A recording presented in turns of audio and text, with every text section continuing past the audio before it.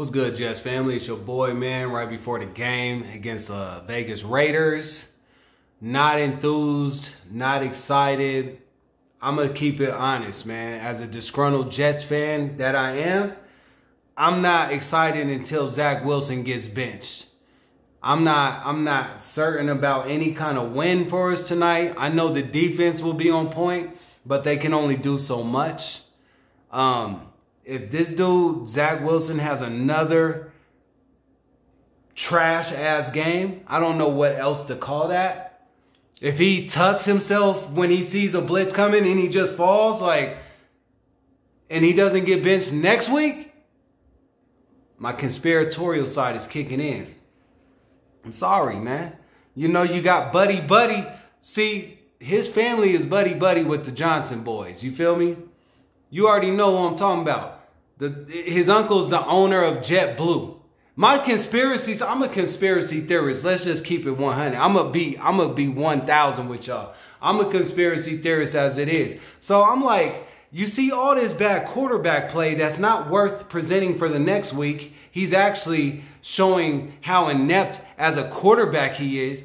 And I'm not just gonna put him all on the blame, but when you see a quarterback that's scared to play, I can't even put Ben Simmons involved with that. Ben Simmons is at least playing, unless he's hurt. I haven't checked in with that lately. But when you're scared to play, when you tuck yourself and you see the blitz coming, you just fall, or you're just waiting to get tackled and shit, and you ain't producing anything positive for the offense.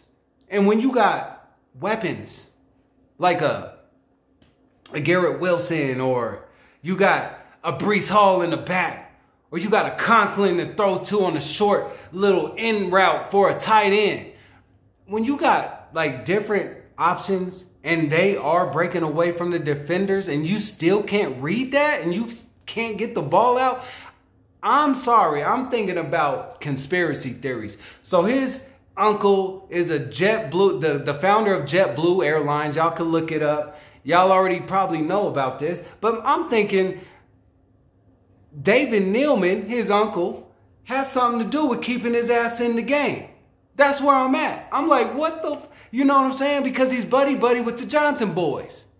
And they're probably like, nah, you tell Saleh, you keep him in there and let him ride this out. And we gonna ride this bitch until the Jets fall down to the ground and crash and burn like we do every goddamn year when we're behind the helm of Zach Wilson.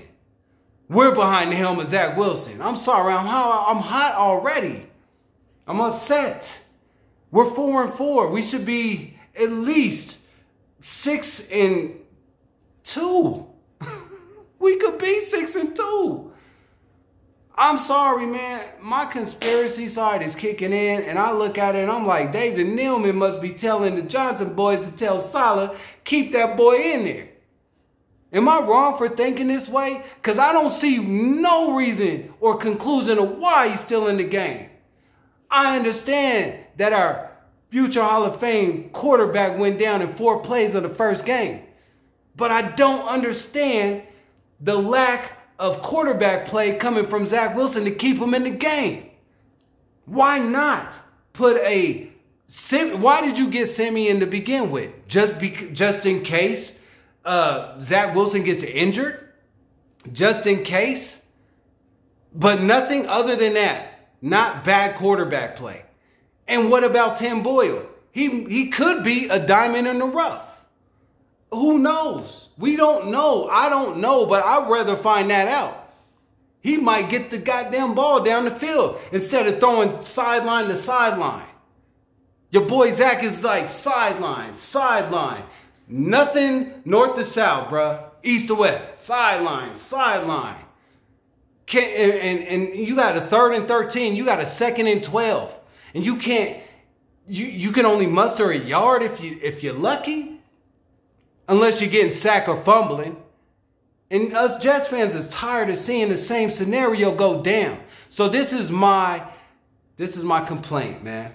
This is the pregame, the preview of what I feel. I don't feel any excitement in the air. I don't feel any enthusiasm. That that rookie, if that rookie on the other side of the ball for the Vegas Raiders outplays Zach Wilson, then we got a problem. And if they keep him in the game for next week, David Nealman's got something to do with that shit. I don't give a damn what nobody says, y'all. Y'all could hit in the comments below and say, hey, man, you tripping, you crazy. No, I'm being honest, bro. There's no other reason. Yo, if this quarterback on the other side of the ball, this rookie, outplays Zach Wilson tonight, and he stays into the next game, talking about, oh, no, there's not going to be, Robert Saleh talking that shit. Oh, no, we're good. We're going to stick with this quarterback, and we're going to look at the film. Motherfucker, I'm tired of hearing that shit. Just like every other Jet fan. You know what I'm saying? You got Stroud over here winning games. He's a rookie, don't even know the game yet, and he's throwing way better than anything Zach has done in 3 years. You got Dobbs over there in Minnesota, just got established with the Viking offense, winning games, looking professional as shit, looking like he can win the game, and did win the game today. And Zach Wilson is over here doing this, crumbling and shit when he sees somebody coming around. Or throwing the bitch over Garrett's head. Wide open. Conklin, like, come on, man. So get at me, man. Let me know how y'all feel about this. This is a preview of the Jets and Raiders. I'm not excited about it. But let me know what you think in the comments below about where my mind's at. Because I'm starting to go there. My fucking tinfoil brain is starting to kick in. You know what I'm saying? Because when you start seeing things that don't add up or make sense, then you start questioning what's really going on behind the scenes. Get a flight for JetBlue for cheap, though. Holla at your boy, man. Let me know what you think in the comments below. I'll be in touch real soon.